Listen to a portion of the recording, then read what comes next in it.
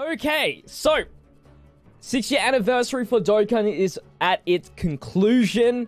With that, we've gotten some brand new EZA free-to-play units. So I thought I would make a tier list. I don't think I've done this before, but a tier list for all the free-to-play EZA units that are out currently at the moment, ranking them from the best to the worst. Try to be as accurate as I can. Now, I do want to preface, this is in my opinion, of course. I'll link the tier list at the end of the stream, into the video description on YouTube, whatever. For you guys to, send me your tier list if you think yours is different to mine. Also, the way I'm looking at it is mostly towards a free-to-play only specific kind of way.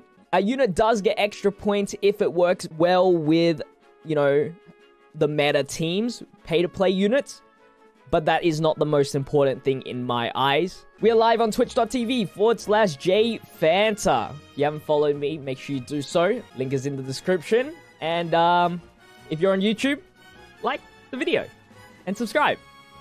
Just to remind you guys, sometimes people tend to forget. Let's start things off. We've got Ella, EZA, Goku first up. We're just going to go in order. Doesn't really matter too much. Ella, EZA, Goku is an S tier. I think we're going to save the Z tier for the special. But I think it's like breaching S tier. You don't want to fill up the Z tier too much. So I'm going to put it at S tier. It's going to be, spoiler alert, the highest unit on the S tier. I think.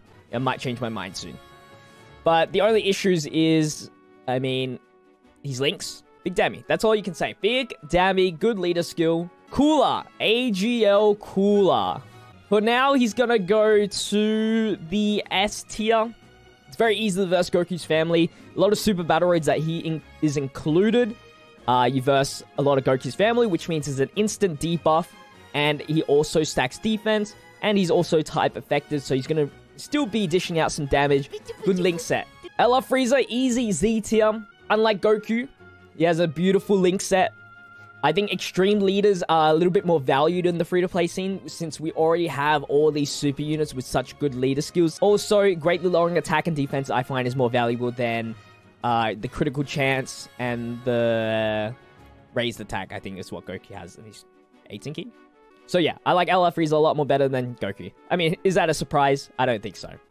We are moving on to Goku Jr. He's aged poorly. He's terrible in first slot. His categories, he's meh. He's meh at this point. So, what can you expect when he's like one of the first ones? Android 13's a B tier. Ella Tech Hercule is our next unit. A reason to not like him, one is that his defense passive just expires after 3 turns, which is absolutely nothing. Then you only rely on his stacking ability from his 18 key. And then also his dodging ability, which he does need to take a hit first. For the time being, I'm going to put him in high A. Usually when I use him, he's just instantly floating. Even in Earthlings, he's instantly floating. I just don't see much value on him being in the main rotation as much. And for an LR EZA, that's pretty tough. In Trunks, into EZA Trunks, I'm probably going to put him in C tier. Obviously higher than Goku Jr. Vegeta Jr. is definitely better than Goku Jr., but same problem with Goku. He's just outdated. 1000 Day Goku, definitely overrated. I don't think he's better than Ella Prime Battle Goku, but he's still defensively good, so I'll give him that. I think he just relies on too much orbs, and I still say that. I said that in the 5-9 Gaming tier list. Ella Kid Gohan. I don't know how many Z tiers I want on this tier list. If he's with Goku, which is super easy, that's instant damage reduction. The only bad thing is, again, he's Lynx. I think I'm just gonna put him S tier here.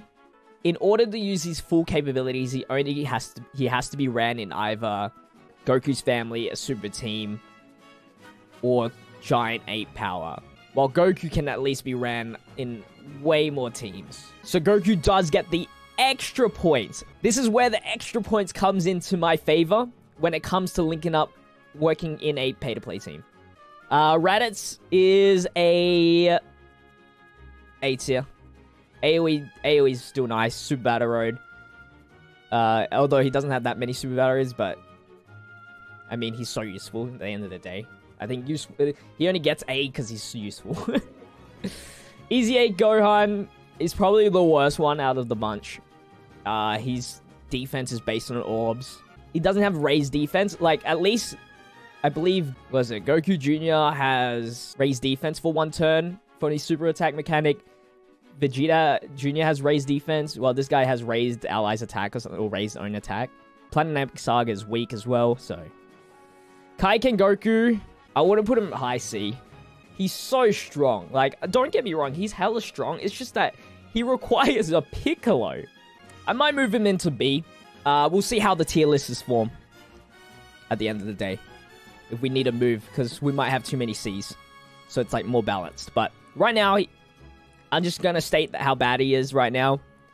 If it didn't require Piccolo, or if they released a better Piccolo, then I would consider him being a lot more higher. But Piccolo doesn't have...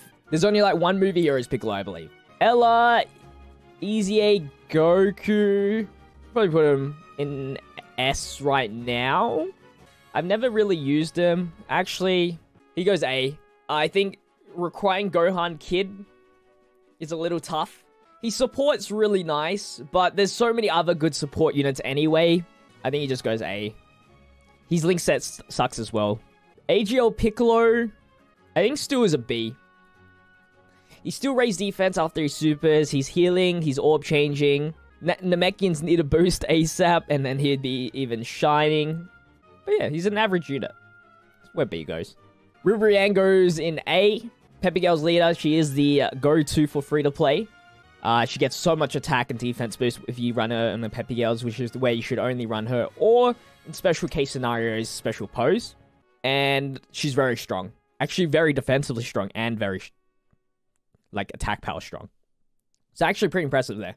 Blue Goku, with the whole Realm of Gods thing coming up, I think there's still B, and I think Vegeta is definitely a higher B. I think Vegeta's actually way more better than Goku. Like, you'd think, like, since they both released at the same time, that they are, like, near the same, but I think there's a big gap. It's just because he gets more defense when he... That's it. Literally the defense. And you can see from this pattern how much defense matters sometimes. While Goku's defense only matters if you're versing movie bosses, which is honestly very rare. Is it just me, or is it very rare to find movie bosses enemies these days? GT, Goku, oh, almost the worst. If Shadow Dragon Saga had some free-to-play rep, I think he'd be even higher. To activate his... I think orb changing, you need to verse a Shadow Dragon Saga. I've never ran this guy ever. Ever. Like, I ran Vegeta. I ran Goku Jr. Never ran this guy. I've stopped using EZA Gohan. He raises allies' defense, which is nice. Frieza, you know what? I'm going to give him S. I think out of all the AoE units, he's probably the best one. Amazing links. Easy as frick to get his full passive. Literally majority of his super battle roads that you can run him on, you are versing 3 enemies or more, which means he's like, super attack is just more effective in terms of percentage of HP of the enemy. Very, very strong. Double super, and that guy is doing a lot of damage. And it's so easy, because lowering defense is like the most common debuff you can do to an enemy. Gogeta, B tier. Alright, Vegeta and Trunks. High B. They're still useful. They're still the best Vegeta's family leader. He raises defense very slowly. Long events, there's too many other units to bring besides him. His transformation is not that beneficial unless it is the final hit or the second last hit. Usually I just transform him because... you know, that's the last time I'm gonna see him. While Goku and Gohan, maybe I'm putting him bottom B and bottom A. Looks like a too big of a difference. Yeah, Goku and Gohan is, okay, so Vegeta and Trunks, I moved them up to A. And then Goku and Gohan is a high S. Support is, to this day, very important.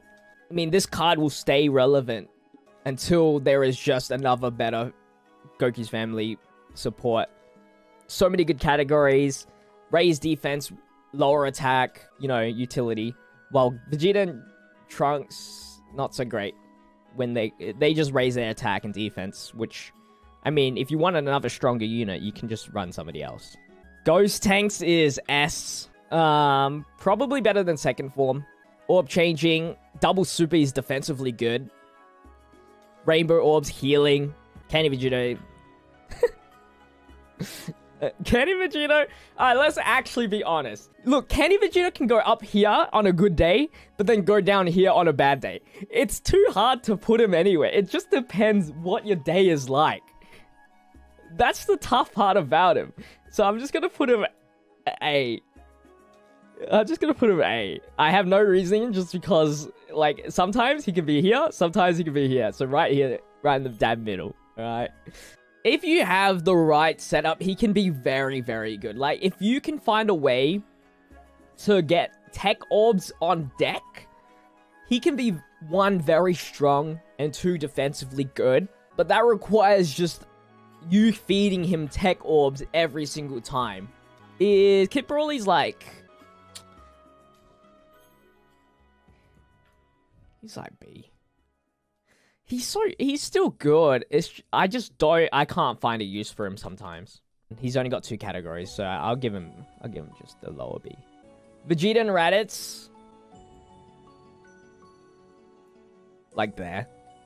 Definitely worse than Broly.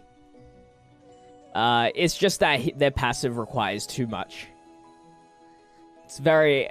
It's too hard to obtain. Literally never have used them other than Ultimate Clash because they were extreme AGL. Zamasu's like... just...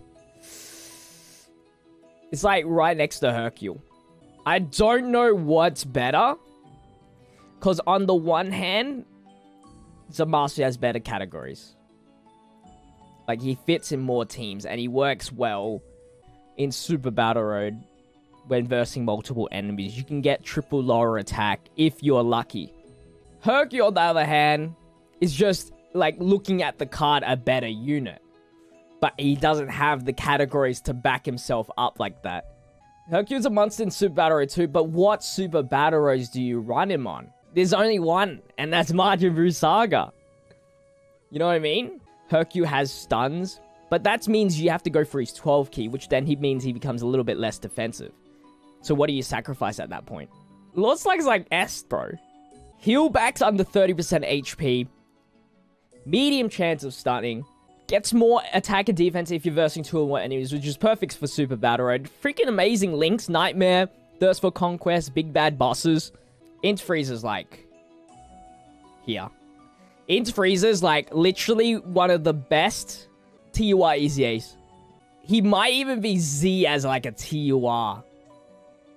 Maybe we start moving up some units to Z to fill it up a little bit. But then does the ranking of Z lose its value? In Super Battle Road, this guy takes no damage. When I was using this guy on Extreme ESBR, this guy took no damage. I was like, wow. He lowers attack, raises his own attack. So he's going to be doing some good damage by endgame. Guard, damage reduction. Support as well. The good link say he has Fierce Battle. He's insane. He's kitted out, dude. And Goku's family's, yeah, it's very easy to find. Alright, so Cocoons and Rosie, we're gonna go at the same time. They're both next to Ribrianne. They all rely on each other, so it's kind of necessary for them to be all together. But if I was to rank them together, it would be Ribrianne first, Rosie second, and then Cocoonsa is the lowest of them all. But not to say anything bad about them, they're still useful. She still lowers attack, she still stuns, very important. She seals, she raises defense, very tanky. I think Ribrianne's just more valuable because early game's a bit better for her, and she's the leader. Super Saiyan 3 Goku is A. Very strong. I think it is somewhat of a downgrade when he does transform, in a way. Has a unit super attack, which is good. I think A is solid A. The problem is you need Hercule, and then Hercule doesn't link up with Super Saiyan or with Spirit Bomb Goku, and then it's just like this weird issue you have. All right, we're getting to the final part. Hercule and Boo, higher than Gohan. Best defensive, EZA. 40% damage reduction. Support, raise defense, lower attack. Very good early game. Perfect third spot unit. And then if required, he can be second and first slot, depending on your situation. Most of the time, you're putting him in first slot, so you don't get hit that many times. Only issue is, because it's a Majin Buu Saga support, and how the team's built, kind of like no links. I'd say that's the only issue. And then when he transforms, he's a defensive beast. That if you run him on with if you have Goku or Hercule, guards everything, so he's just even more of a tank anyway. And he's still a support when he transforms. So it's not like losing value when he does transform, unless you didn't do like 3 supers in. That's about it. And he can dodge. That's always good. Like, he tanks God of Destruction event if you just activate the Whis. Literally. Because of the damage reduction, stack upon damage reduction. But of course, late game in God of Destruction event, he won't do well. But Oob is like, I like him, but I hate him at the same time. Like, Oob is very strong in LGE. Because you're obviously versing Goku's. He's always going to get guard.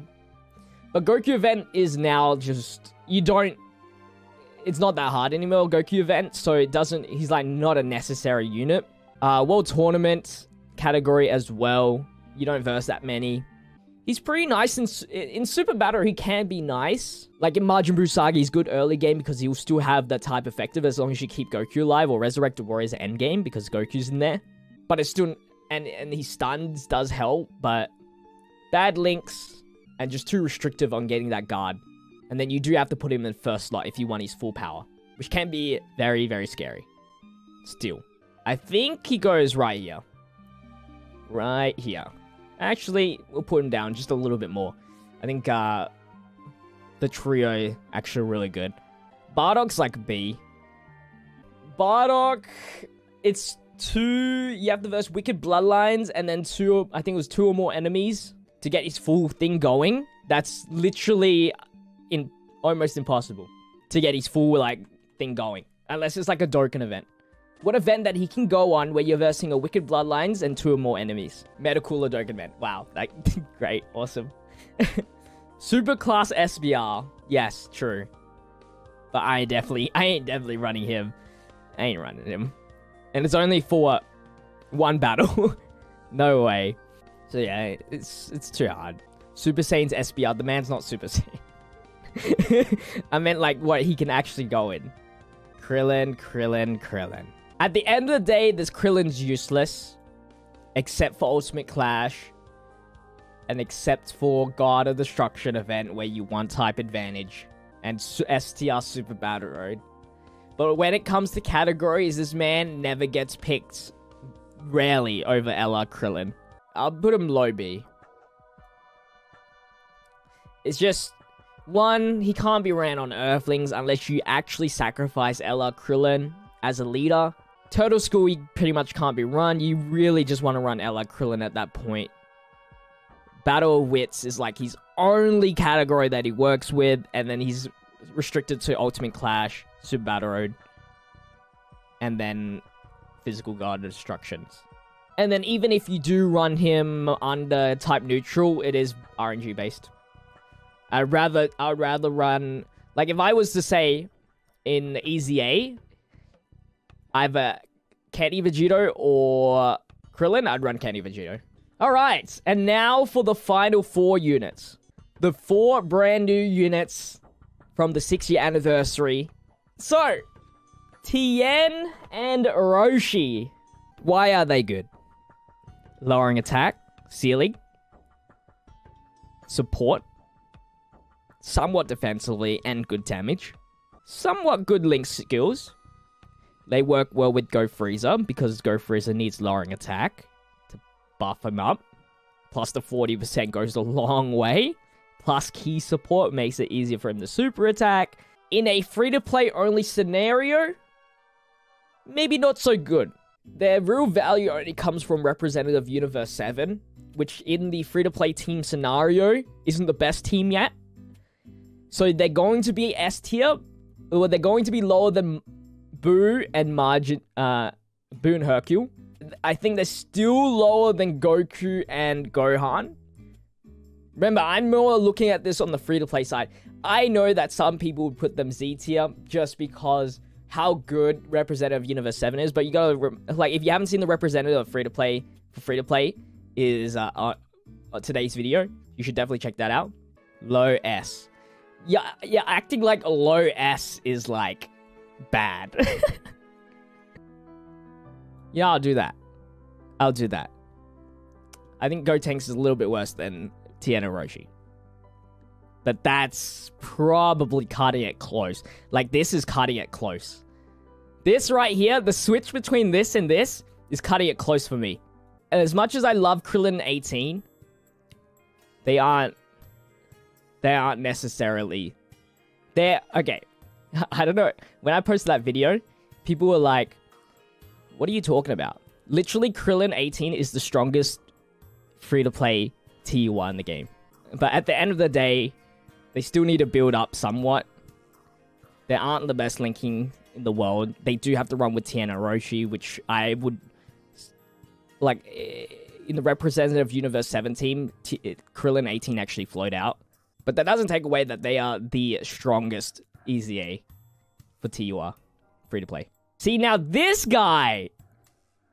This guy is a Z tier. This is the difference between Tien and Roshi and UI Goku. Stack attack and defense, support, Realm of Gods, links. Actually so strong. The only thing that's bad about him is that you cannot run into UI Goku or STR LR. Which in some cases is alright. In some cases, it's alright because there are so many alternative cards in the category of Universe Survival Saga Representative Universe 7. Like, it doesn't even change too much. And that's the difference between Tien and Roshi and UI Goku, which is why Tien and Roshi is not better than UI Goku. There are some situations in pay-to-play that you don't even run Tien and Roshi, just because they are a free... At the end of the day, they are a free-to-play unit. With not the greatest link set. Alright, man. Putting UI over Tien and Master Roshi, I'm out. Yeah, see ya. See you later, man. Your opinion don't matter. Because your opinion's wrong at this point. Master Roshi. Where does he stand in today's meta? Do I think he's better than Frieza? Or do I think... We already know. I've already said this. He's already top 2. But where in the spot of the top 2 does he classify? I might think about this to the day I die. Let's look at LR Frieza. LR Frieza, he can't tank, really. Right? We can't say LR Frieza tanks unless you magically don't get attacked first, and you get an additional super attack that gets him the 12 key to greatly raise his attack and defense. That's like the magical moment for LR Frieza. Right? What he loses in defense has attack power, debuff, and links. So that's LR Frieza's trope. What is Master Roshi's trope? He's a unique leader. He has stunning. He has ceiling, high damage output, an active skill, defense, dodging, and support. Oh, and revival, my bad. And revival. He's a links. It's like the amount of links that Frieza provides is absolutely insane at level 10 compared to if Roshi was level 10 links. And I can see where a pay-to-play player, but you cannot disagree for free-to-play. He has so much utility that you can put him at any spot. And that's what gets me. That's what gets me. They are complete opposites. They work well in in their respective teams. It's too hard sometimes. But at the end of the day, it's a free-to-play tier list. Based on my experiences, based on free-to-play teams. And so because free-to-play tends to die way more than a pay-to-play team does, That revival skill is just too much. That stun for Super Battle Road is just too much. His high damage numbers, it might be maybe a little bit less than Frieza. Just a tiny bit at the end of the day. But it don't matter. Because defense is the best offense. That's the meta we're in. Defense over attack power. And that is my tier list. I think it's pretty balanced. Usually you have most of the characters in the mid-range. The lowest in the top range. I would say very symmetrical. And that's the beauty of it. Symmetrical at its best.